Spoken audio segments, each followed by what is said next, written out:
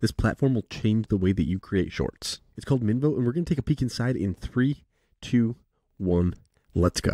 So the whole premise is to take the most engaging clips from your long-form YouTube videos, podcasts, you name it, and extract those specific clips to share on social media. And Minvo's AI does this for you as soon as you upload or import your long-form video. With your video uploaded, you're going to hover over it and click View Moments. And this is going to give you all of the key shorts that Minvo found from your video itself. Now you can preview all of your clips from here, and it'll even give you a name for that clip as well. Once you find a clip that you like, you can click Edit, and now we can refine this a little bit more. Minvo takes the liberty of adding in its own edits and suggestions throughout the video, but once you're in this editor, you have complete control over the video. On the right-hand side, this is where you're going to be able to do things like edit your titles, your captions, add logos to your videos, that kind of thing. And on the left-hand side of the screen, this is your transcript editor. And this is really cool for cutting parts out of the video that you don't want to keep and making some additional edits as well. So if you want to remove a section of the video, you can just highlight that section, click Cut, and I can see where everything kind of got grayed out right here. That is now completely cut from this video. Gone are the days where you needed an overcomplicated, intense video editing platform and a degree to edit your videos. Now, if you can edit a text document, you can edit a video. But for those of you who prefer the traditional timeline editing, you can slide down to the bottom of the screen here, and this acts as your more traditional timeline editor. This does allow you to get more precise with your clips, so you can actually click and drag the start and stop points of your clips, and now will be adjusted and reflected in the timeline here and in the transcript up above. The timeline is also really useful and handy if you want to drag around different on-screen elements. Like if you have an emoji on the screen, you can easily drag this around. Maybe you can want to shorten up that duration of that emoji when it shows up on screen.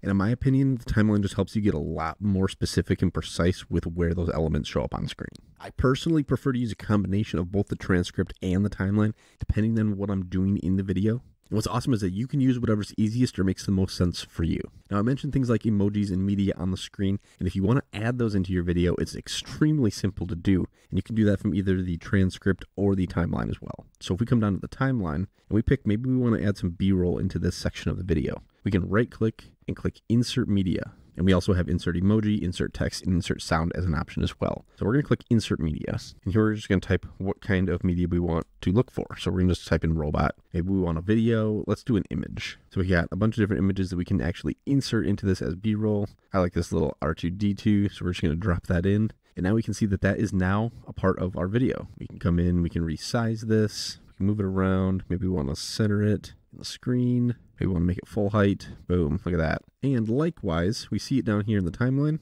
We also have it right up here highlighting what words that B-roll clip actually shows up on. Maybe we want to extend that out a little bit. We want to take it all the way to the end of refresh. So we're going to click and drag that and let go. And now that clip is extended. The clip is also extended here. Likewise, we can move this clip entirely by clicking and dragging.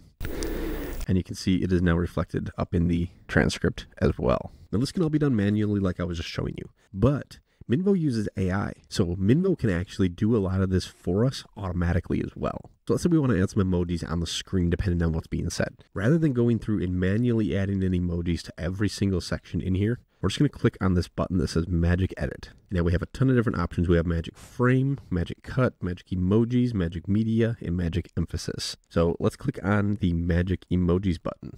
Now we get to choose where we want those emojis. We're going to say just above the captions, and we're going to click Activate Magic Emojis.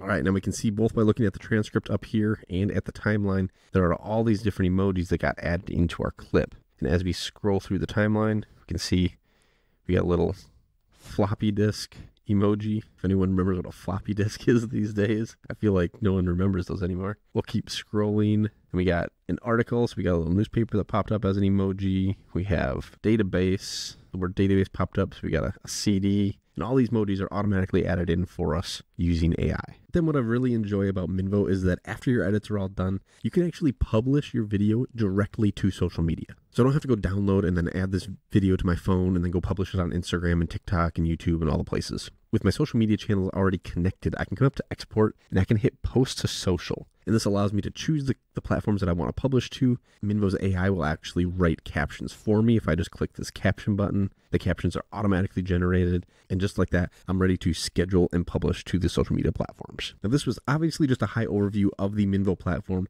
but if you want to learn more about editing using Minvo and more video editing tips and tricks, be sure to check out the other content on this channel. And don't forget to subscribe because we have new content coming out every week to help you crush it on social media with your video.